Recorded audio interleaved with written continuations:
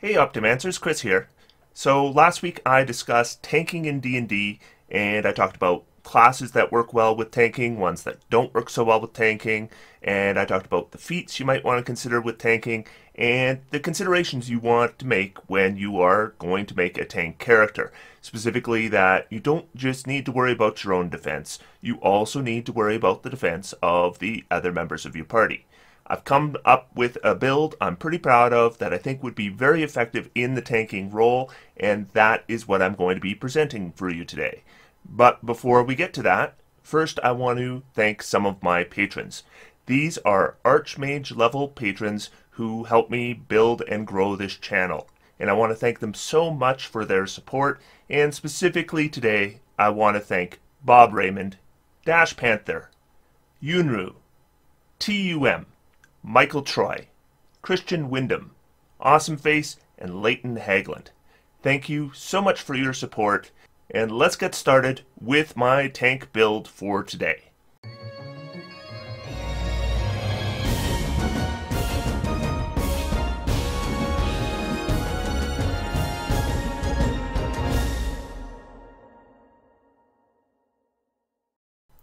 So for a while on this channel, I've wanted to build a barbarian character. I haven't really done that, and I think a barbarian, although I don't think it's one of the more powerful classes in the game, I think it still can be made into an effective character. And when I'm thinking about tank characters, one of the things that is really attractive about the barbarian is, of course, their ability to take damage. First off, they have more hit points than any other class in the game, but they kind of multiply those hit points because when they are raging, they have resistance to bludgeoning, piercing, and slashing damage. And the barbarian subclass I see played by far the most. And I don't think this is just my experience. I suspect this is universal, is that the Totem Warrior Barbarian seems to get a ton of play. And there's good reason for that. The Totem Warrior subclass is really good, and we can do things like get resistance to all kinds of damage except for psychic, or provide advantage to all our party members on their attack rolls. Lots of really nice abilities that come with the Totem Warrior right when you take it at level 3. And so I see just a ton of Totem Warriors being played. So Totem Warrior is definitely not the subclass I want to make a barbarian for.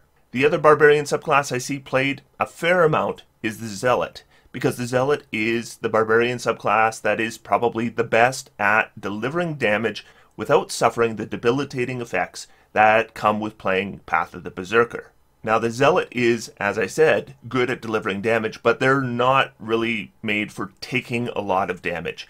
In fact, the Zealot, it's kind of built into the subclass abilities that they're probably going to die, and they're resurrected more easily. And although I like this conceptually, it's definitely not what I'm going for today. Now, one of the subclasses for Barbarian that I really like, but I don't see played very often, or even talked about as often as I think it should be, is the Path of the Ancestral Guardian.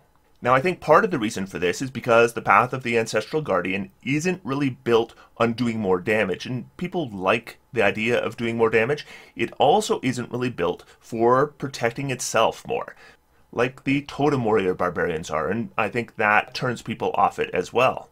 But what the Ancestral Guardian is excellent at is protecting the rest of the party, and I do think that is your primary goal when you are playing a tank. And I've wanted to make a Path of the Ancestral Guardian Barbarian for some time now, and I've actually got a couple different builds that I've done for the Ancestral Guardian that I like, but the build I'm going to present today is the one I think is the best at tanking. So when we look at the Path of the Ancestral Guardian, there's a couple abilities that really shout out tanking. The first is coming in right at 3rd level, and that's the Ancestral Protectors. When you choose this path at 3rd level, Spectral Warriors appear when you enter your rage. While you're raging, the first creature you hit with an attack on your turn becomes the target of the warriors, which hinder its attacks. Until the start of your next turn, that target has disadvantage on any attack roll that isn't against you. And when the target hits a creature other than you with an attack, that creature has resistance to the damage dealt by the attack. The effect on the target ends early if your rage ends. There's a lot of things I just love about this ability. The first is there is no saving throw. So as soon as you hit a creature with an attack when you're in rage, this is up.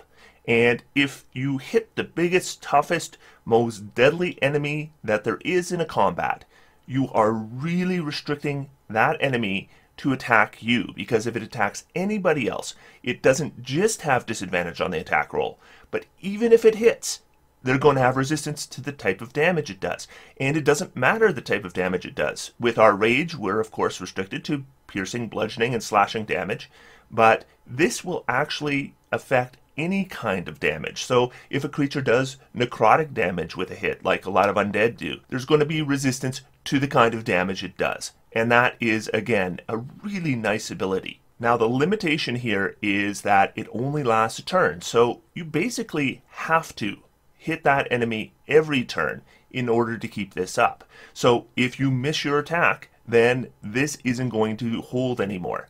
And if we want to protect the rest of our party, then hitting with our attacks is pretty important. Now the best way to do this with a barbarian is using reckless attack. The issue with using reckless attack is, of course, it hurts our own defense. And Ancestral Protectors isn't helping our own defense either. So we are really encouraging that creature to attack us. So I think if you want to make the best use of Ancestral Protectors, you need to cause barriers on that creature's ability to attack you. Otherwise, you might have a tough time staying up. The next ability I think that is really strong for tanking for a Path of the Ancestral Guardian Barbarian is Spirit Shield, and this comes in at 6th level. And what this does is if we see a creature other than us that takes damage while we're raging, we can use our reaction to reduce the damage by 2d6. This does scale with level, but it starts at 2d6 at 6th level. I also really like this ability. The first thing is, of course, is if we are protecting our allies with Ancestral Protectors, and then they get hit anyways, they're going to have resistance to the damage, so that damage is halved. But in addition to that, we can also reduce the damage by 2d6. The other thing I really like is that I think reducing damage is just straight out better than healing damage. And there's a couple reasons for that. The first is, of course, if a creature's close to going down, reducing damage might prevent them from going down, while healing, they will go down and then you bring them back up, which isn't as good as them not going down in the first place. And the second thing is, if we have an ally that's concentrating, then that reduction to damage is really helpful, because we will either reduce the DC of that concentration save or potentially even eliminate it. Now the 10th level feature gives you the ability to cast Augury and Clairvoyance. I think both these are okay spells, and it's not a bad ability, but it's not really based on tanking effectively. And then the 14th level feature, what it does is it kind of improves our Spirit Shield so that the creature that's delivering the attack takes some damage. So it's an okay ability for increasing our damage potential. But again, we're not really improving our tanking ability. It's not about defending the party member as much as delivering more damage. So when it comes to tanking, I think this really brings a lot at level 3 and level 6. But I don't see a lot of reason to go past level 6 in terms of being an effective tank. Now, if we look at the Barbarian base class, the first level ability of Rage is a great tanking ability, because what it will do is give us that resistance to the bludgeoning, piercing, and slashing damage, which is probably the most common kinds of damage you take when you're fighting. At level 2, we're going to get Danger Sense. This is going to improve our dexterity saving throws against effects we can see. In most cases, when you make a dexterity saving throw, this is going to apply. I also like the 7th level feature for Barbarians, Feral Instinct. This is going to give us advantage on initiative rolls, and initiative is actually pretty important for a Barbarian. If you get attacked before your initiative comes up in a combat, you are not going to have a chance to rage before that damage takes effect, so you aren't going to have resistance to the damage. Also, if we want to make use of our subclass feature, it's really helpful to be able to attack before the enemy gets their first action. But once we get beyond level 7, the Barbarian's not offering nearly as much for tanking. We're already up to 4 rages per day, and it doesn't go to 5 until we get to level 12. And as we move up in Barbarian, more and more of the class features are about improving our critical hits. And this character isn't going to really be focused on delivering critical hit damage. And we can absolutely make an effective barbarian that does focus on critical hit damage, but that just isn't the focus of this particular build. So I do think that 7th level is really all I want in barbarian levels. Now I want to talk a little bit about rage. There's one thing about rage that we need to consider if we are going to multi-class, and that is if you are able to cast spells, you can't cast them or concentrate on them while raging. So if we multi-class into a spellcaster, this really limits what we can do. However, it doesn't actually prevent all spell casting. It means you can't cast spells while you're in rage or concentrate on spells when you're in rage. That doesn't mean that you can't benefit from spells while you're in rage. There are spells that don't require concentration that you could set up before combat begins, and they could still help you even after you start a rage. It also doesn't prevent you from initiating any magical effects. It's limited to casting spells, so if we get subclass features that have magical effects that aren't casting spells, we can still do them while we're in rage. So this is the primary part of the rage feature that I want to take into account as I'm considering multiclassing. Now my initial thought was I wanted to create an Ancestral Barbarian that used no armor except for a shield and a sword. It just matches some of the artwork I've seen for barbarians that I really like, and I thought that could work quite well with an Ancestral Guardian Barbarian, because again, we can really expect the creatures to be attacking us and not our allies, because we are making it so hard for them to attack our allies. And the idea of having a barbarian that focuses on dexterity and constitution and wears a shield. And remember, a barbarian can wear a shield and still benefit from an unarmored defense. This means that a barbarian can actually build a really strong armor class using a shield and no armor. And that was my initial intent for this build. But ultimately, I thought, as a tank, I want to at least be able to deliver effective damage as well as that. And when I looked at that build versus my baseline, and if you don't know what my baseline is, it's basically just an arbitrary number I use to determine whether I figure the damage is strong or weak.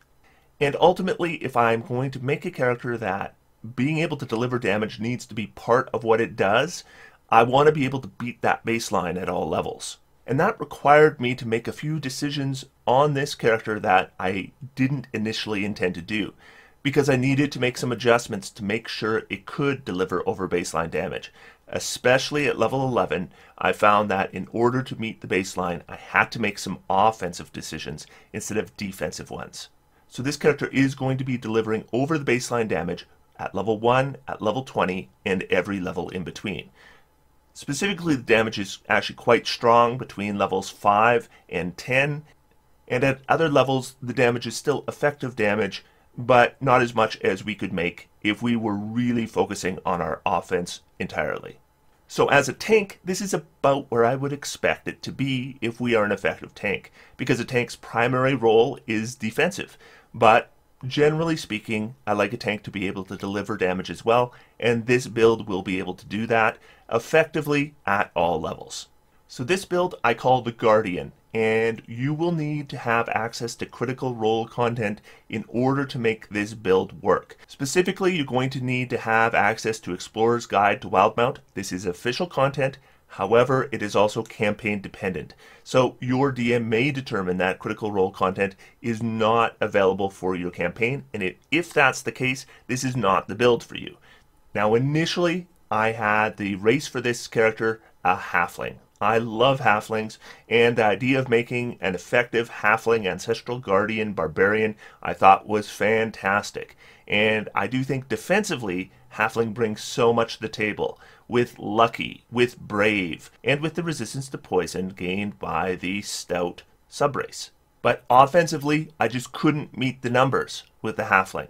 So in order to make this effective, I had to change it to the Variant Human.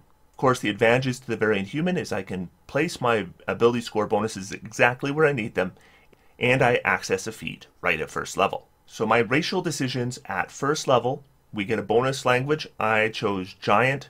It could be anything you want. The ability score increase is easy to pick. Strength and Constitution. The skill I'm going to pick is history. Now, I often pick perception with a variant human, but I'm going to have access to the perception skill through barbarian. And I'm actually going to be a decently intelligent character, so history is something that I might be able to make use of. And then the feat. And the feat I'm going to choose is Resilient Wisdom. This is a feat I really like to have on any barbarian. My biggest problem with the barbarian class as it is mechanically presented in D&D is that they have no way to avoid fear effects. And there is nothing more humiliating than playing a barbarian raged and suddenly you get hit with a frightened effect and now you get to play a scared and timid barbarian. So something I always want to do when I'm looking at a barbarian build is figure out how I'm going to get my wisdom save to a decent number.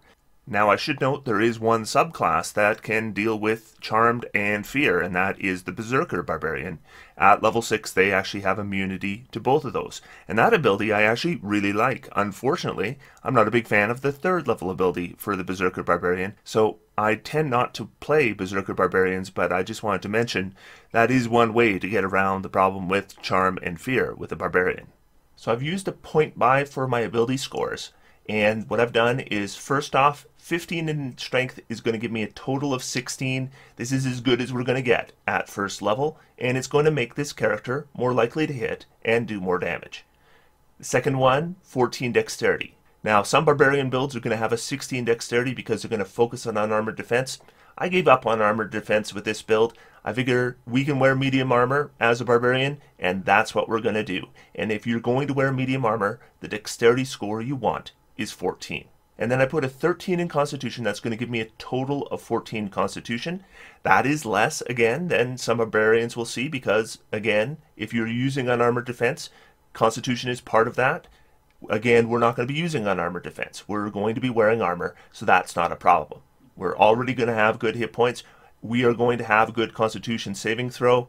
So losing that one modifier to Constitution and that one hit point per level, I don't think is a deal breaker. Now what we're going to do unusual here is we're going to have a 13 intelligence because this character is going to multiclass into wizard. Now I get that wizard is a weird mix with barbarian, but I do think we can get a lot from it, and I will go over that when we get there.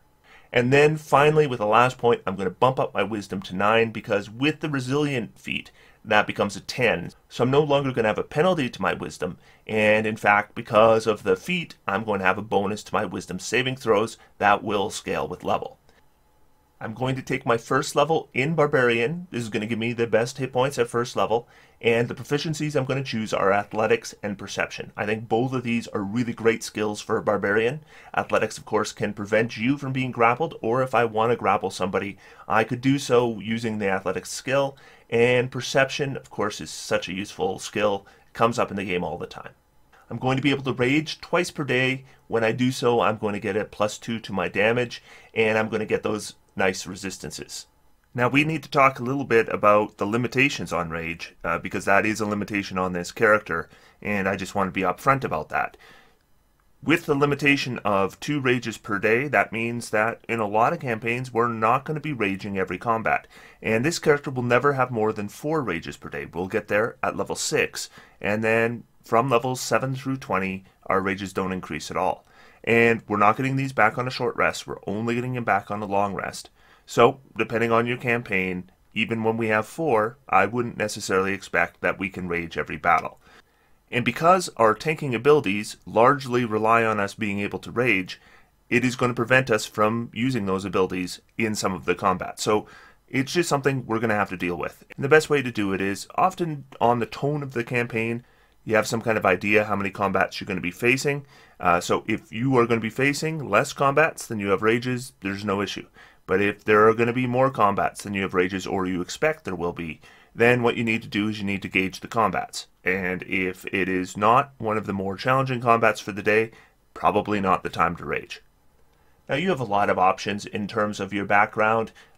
Personally, I took Noble. It's going to give me a few more gold I can spend at first level. And so with that, I'm going to get the Persuasion skill, and I'm going to choose the Acrobatics skill as well. So for my starting equipment, The weapon I'm going to choose is the Greatsword. The Greatsword delivers the most damage at this point. If we are making a barbarian that's going to be focusing on criticals, at some point you probably want to switch over to a D12 weapon. And if we are talking about a barbarian with the Polearm Master feat, then we would probably want to select something like the Halberd or the Glaive.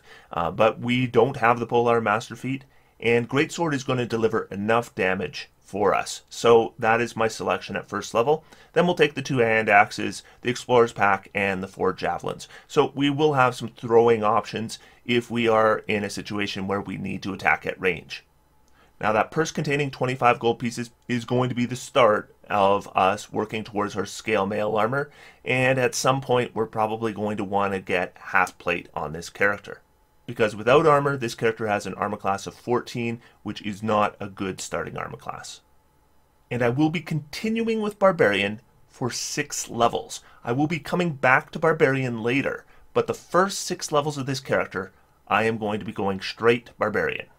This is going to get us into our tanking features as soon as possible.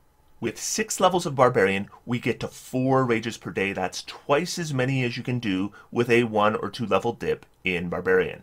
It will also give us both the Ancestral Guardian features that I was looking for.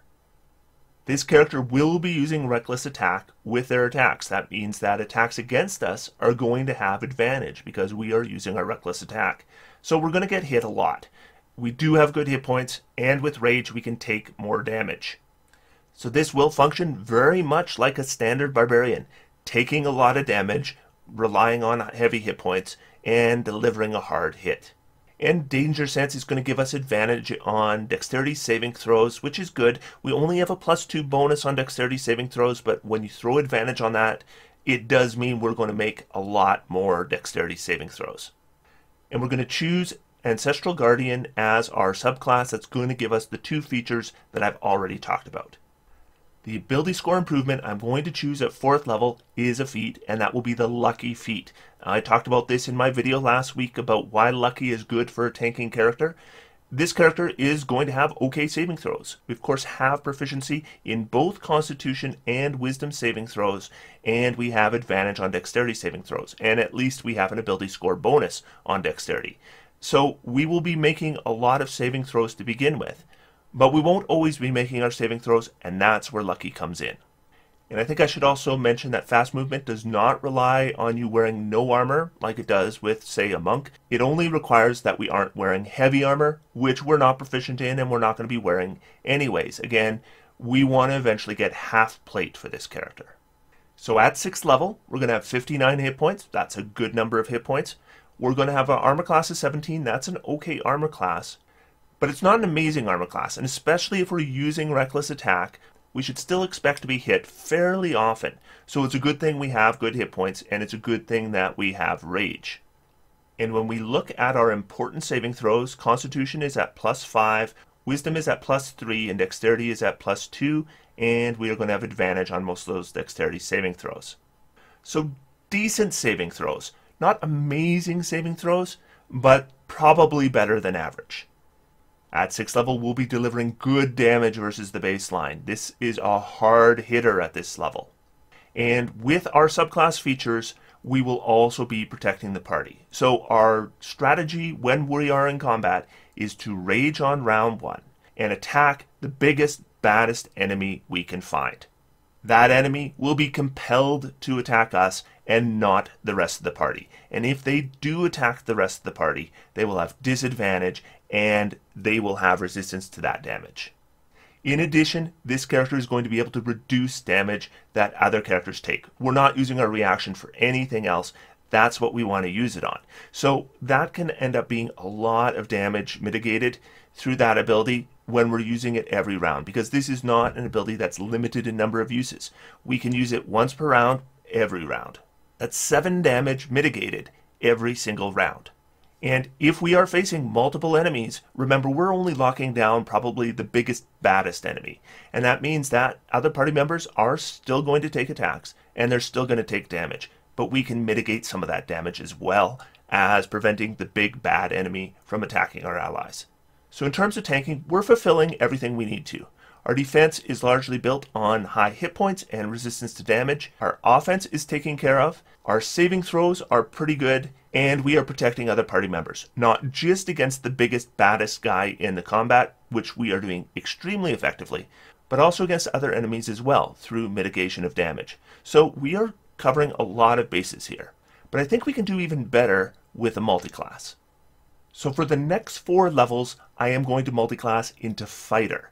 And I'm going to be taking 4 levels because I also want that ability score increase in addition to the subclass abilities that we're going to be getting. Now the fighting style I'm going to be selecting is Great Weapon Fighting. With a Great Sword, Great Weapon Fighting is going to increase our average damage a little over 1 per attack. It's basically 1 1/3 extra points of damage per attack. Now the Great Weapon Fighting style I don't consider the best fighting style. The reason I'm taking it here is it is necessary in order to achieve the baseline damage. If you don't care about delivering damage, take the defensive fighting style. I care about delivering damage with this character, so I'm going to be taking Great Weapon Fighting, and I'm going to be addressing my defense in a different way. One way that we are actually improving our defense is with Second Wind. Now, Second Wind uses our bonus action. Because we're not a Polar Master or a Berserker Barbarian, we're not using our bonus action every round. So this is a good way for us to just improve some of those hit points. And keep in mind as well, if we are having resistance to the attacks because they're bludgeoning, piercing, or slashing, when we are getting any kind of healing, it's essentially doubled. Because although I'm healing 1d10 plus 4 hit points, because I have taken half damage from a lot of those attacks, that essentially ends up being twice as good as if I was taking full damage from those attacks. The other thing I'm going to be getting is Action Surge, which I will absolutely be using on every short rest. Now, when you really want to use Action Surge is when you miss. So if I'm attacking a creature, I'm attacking with advantage, I'm getting multiple attacks every turn, I'm usually going to hit. But there's always the chance of a miss. Now, I could use one of my lucky uses in order to get another chance for a hit, but I think Action Surge is a much better reaction to that situation, because Action Surge is something I want to use anyways. It's just that's when I want to use it. Now, when I'm talking about working out my DPR, my assumption is that we're fighting 8 combats per day and 4 combats per short rest. And I assume that each of those combats is going to have about 4 rounds. So that's the calculations I used for my Action Surge. Basically, it's about a 16th of what I would be doing with a normal turn of attacking when I calculate DPR. But of course, those are my standards, and if we consider that we're only fighting 1 combat per day, maybe it only is 3 rounds, then of course Action Surge gives you much more. But the archetype is really defining what I'm going to be doing with this character. And I'm going to be taking the Echo Knight for this character as my multiclass. And taking Echo Knight is actually the main reason why I'm not going with Polar Master with this character. I know exactly how I want to work my defense with this character, and it is with the Echo Knight. Now, one thing we'll be getting is Unleash Incarnation. So what this does is basically a number of times equal to our Constitution modifier, we can make an additional attack when we take the attack action. Once again, like with Action Surge, this can help us in the case where we might miss an enemy. We always want to hit the enemy at least once to maintain our subclass feature from Ancestral Guardian Barbarian. So Unleash Incarnation is another insurance policy to make sure we get that hit. And also this is technically increasing our DPR as well. Less than an Action Surge because it's only 1 attack and it only recharges on long rests. But I used the same assumptions that I did with Action Surge when determining its effect on DPR.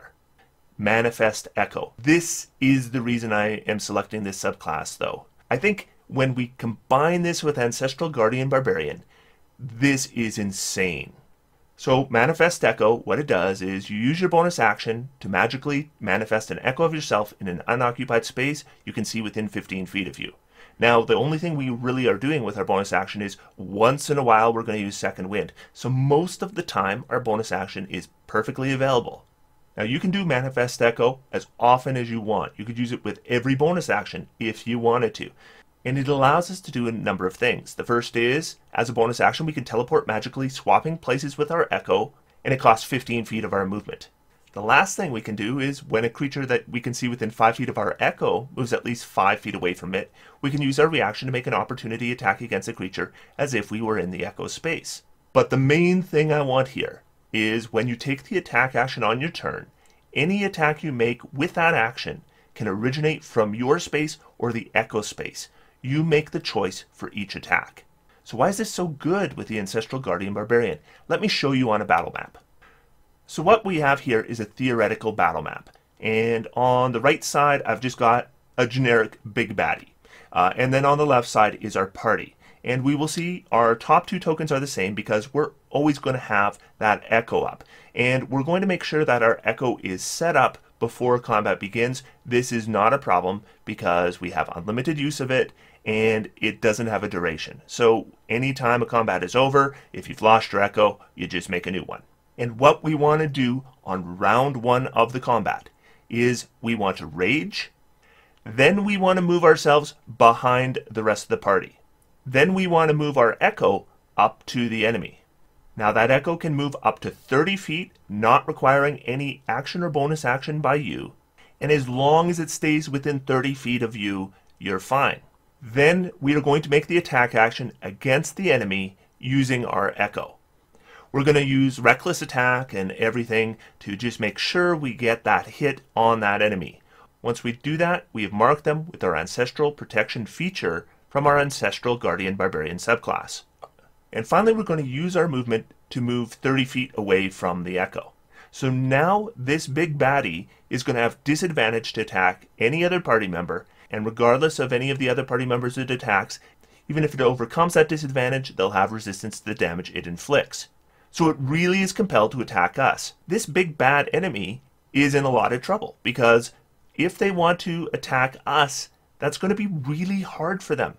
They're going to have to move around all our allies and around our echo, and they're still going to have to be able to get in range to attack us. That is not necessarily going to be easy to do.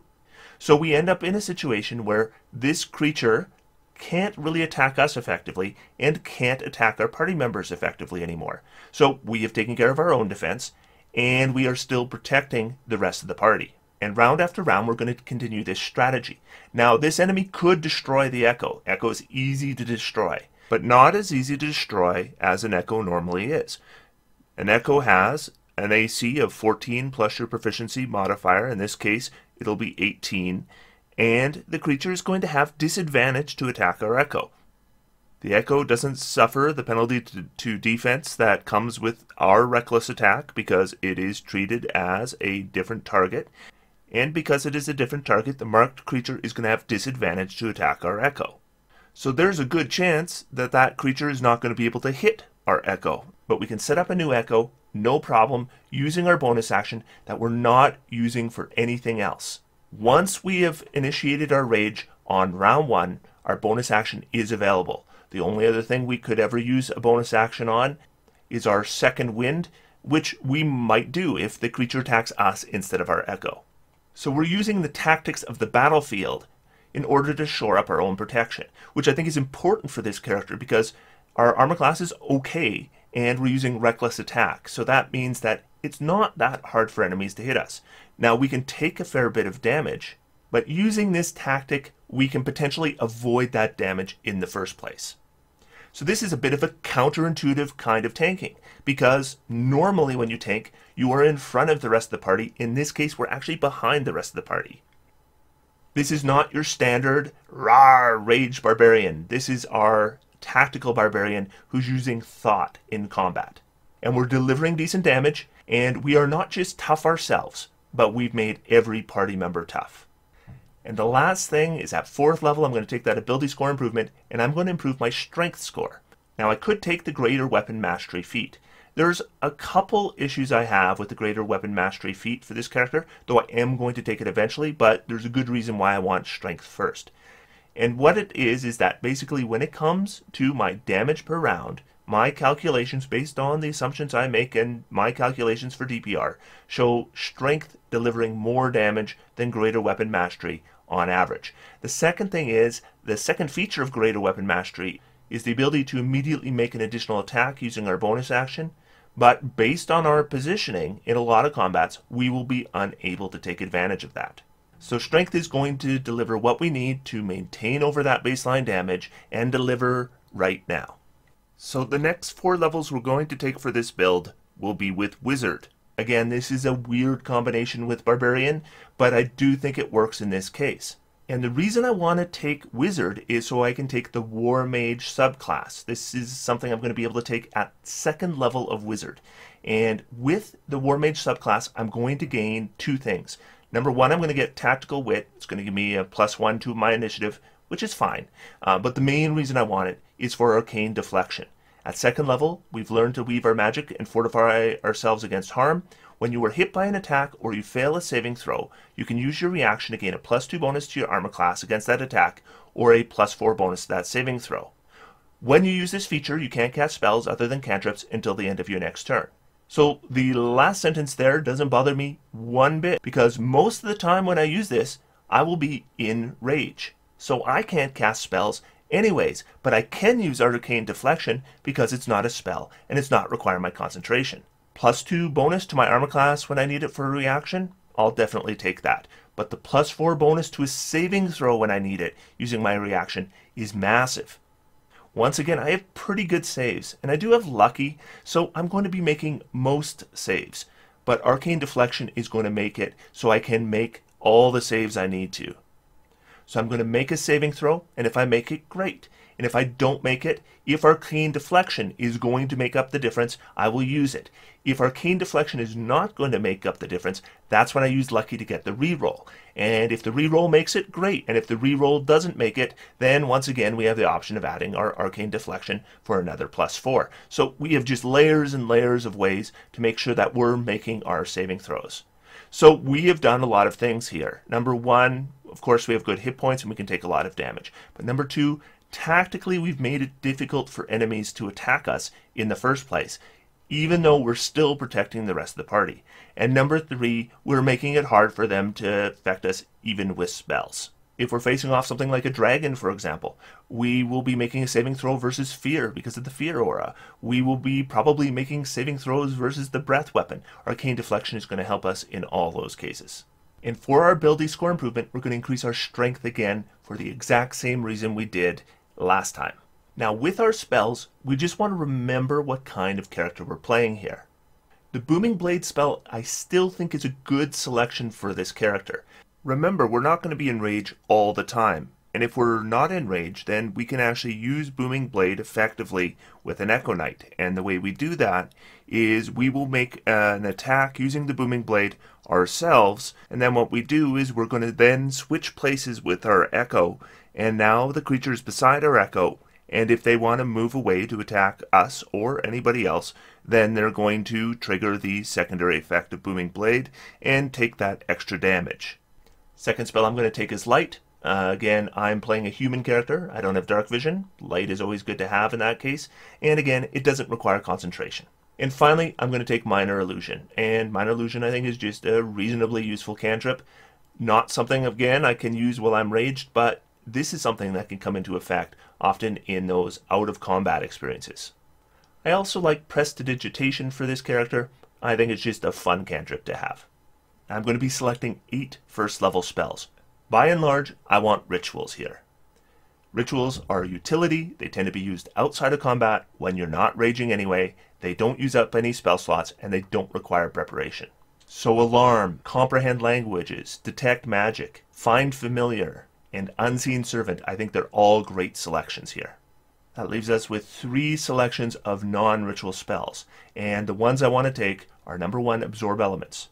If I haven't raged yet, and that dragon swoops over and hits us with a breath weapon, I'm going to be very glad I have the Absorb Element spell. Second I want is False Life. False Life is going to give temporary hit points. That is just another way for me to get additional hit points, and when I'm raged, those False Life hit points are going to be lost at half the rate, just like my regular hit points, whenever I take slashing, piercing, or bludgeoning damage. The last one I'm going to take is Longstrider. Longstrider does not require concentration. It has a good duration. That means that we can often cast Longstrider outside of combat, and we can rage in combat, and we're still going to benefit from it. Now, we already have improved movement through Barbarian, but Longstrider will improve it even more. Then we're going to make 4 second level selections.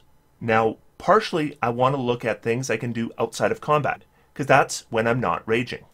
So spells like Dark Vision make a lot of sense, as do spells like Knock. But I also want spells that I can potentially use in combat, and the one that I can probably use in combat is Mirror Image. Now, Mirror Image does not require concentration, so this is again a spell I could potentially cast before a combat and then rage and get the advantage of Mirror Image and rage. And here's what I love about Mirror Image on a rage, is when I use Reckless Attack, creatures are going to have advantage on attack rolls against me. That means they're very likely going to hit, but the Mirror Image doesn't care. Anytime a creature makes an attack, that's when our Mirror Image comes into play. And it does make a difference whether they have advantage or disadvantage or what have you. And we've made it harder for enemies to attack us, but we're still going to be attacked sometimes. And when we are, that's when those Mirror Images are going to be incredibly useful. Now, the difficulty of using Mirror Image here is it only has a duration of a minute, so this is going to be something that we have to set up in a combat that we are able to prepare for. I do not want to spend my first round of combat casting Mirror Image when I could be laying down Ancestral Protectors.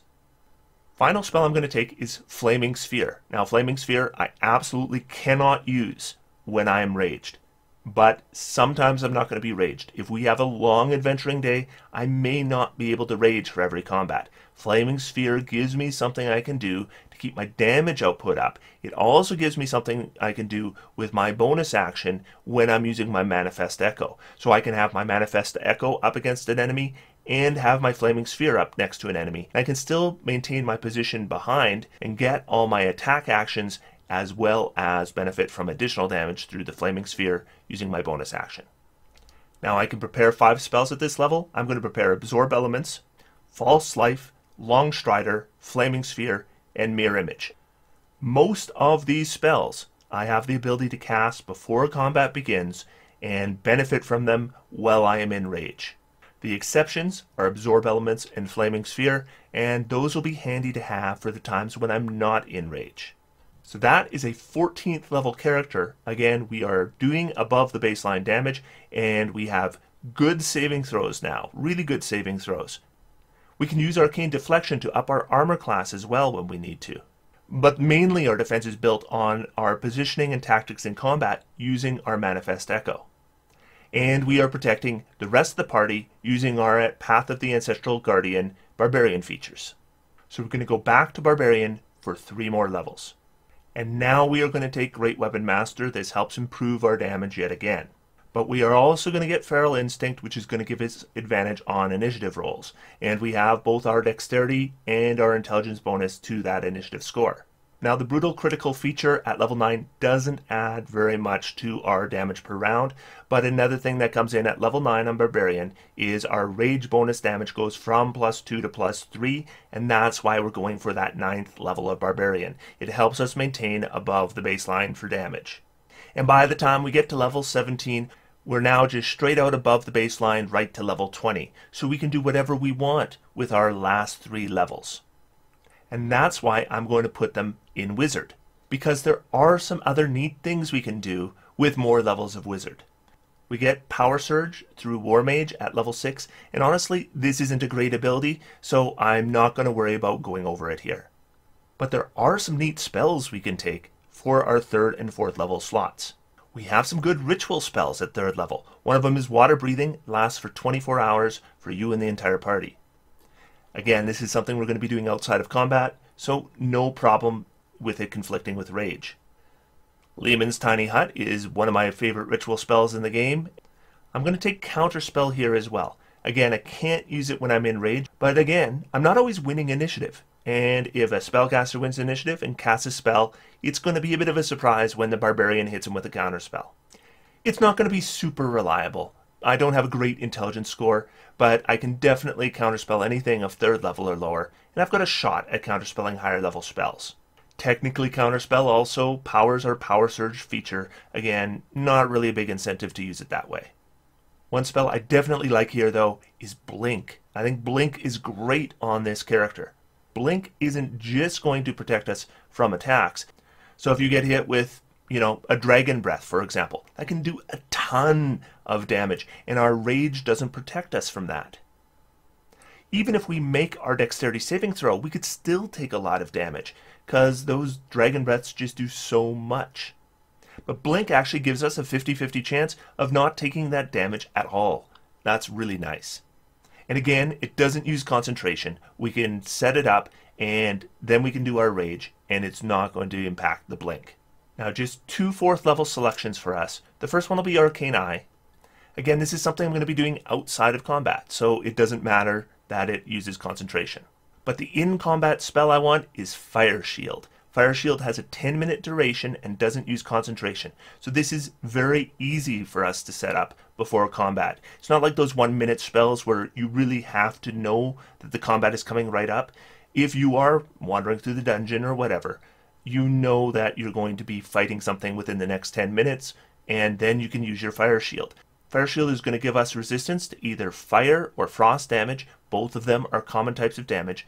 But in addition, whenever a creature hits us with a melee attack, they're going to take some damage, 2d8 worth of fire or cold. And so we're doing a little bit of punishment for anyone who hits us, technically improving our offense and our defense, and with a decent duration. Fire Shield, I think, is a very good way to layer defenses. And that's 20 levels. Barbarian 9, Fighter 4, Wizard 7 is where we end up. 160 hit points is a good number of hit points for 20th level. We're going to have a +8 Constitution save, a +6 Wisdom save, a +2 Dexterity save, usually with advantage, and we can apply a +4 to any of them. We also have lucky to get a reroll on any of them if we fail. So if we look at something like an Ancient Red Dragon, which is a more powerful creature, kind of creature we might expect to face when we reach high level, we look at Frightful Presence, and that is a DC 21 Wisdom saving throw, or you're frightened for 1 minute. And if you fail that saving throw, you can repeat it each round. Thing is that your standard Barbarian may have 0% chance of making that save, so they're just frightened for a minute. And isn't that terrible if you're playing a Barbarian? This character has a very good chance of making that save. But if they are unlucky and they fail that save on round 1, they have a very good chance of making it the following round. Then we have something like Fire Breath. Fire Breath has a 24 Dexterity saving throw. Most Barbarians will have no chance of making that saving throw at all. We will actually have a chance to make that saving throw because we have Arcane Deflection. Now, we still probably won't make that saving throw. But I have things like Fire Shield that could reduce the damage, or potentially absorb elements if I haven't started my rage yet. So I do have defenses that could potentially half that damage. And if we're looking at 91 damage, you half that, that's 45. I've got 160 hit points. I'm still well over 100 hit points, even after taking an Ancient Red Dragon's Fire Breath. And once we've moved past the Fire Breath and the Frightful Presence, this creature's going to have a lot of trouble against us. Because although it's going to be able to hit us fairly easy with attacks, once we have those damages, which we will be, it's just not adding up to a lot each round. 10 from the bite, 8 from each of its claws, that's 26 points of damage a round. We can take that for several rounds. Even with the legendary actions added in, that additional tail attack is only adding about 9 points of damage. So we can take everything this red dragon can dish out for several rounds. So if we mark it, then we're going to protect the rest of our party, but yet that dragon's still going to have difficulty, even though it can easily get to us because of its high flight speed. So even against really tough creatures, this character is going to be able to function pretty effectively. So that is the Guardian. This is the tank build I'm presenting that I think takes care of its own defenses and takes care of the defenses of the rest of the party. I think this character is pretty effective at all levels. At all levels, it's delivering at least decent damage, and as it moves up in levels, the defenses just get better and better and better. So thanks everyone, and for now, I'm just going to sit back, relax, and have some fun. D&D is for everyone. Thanks everyone, and I will talk to you next week.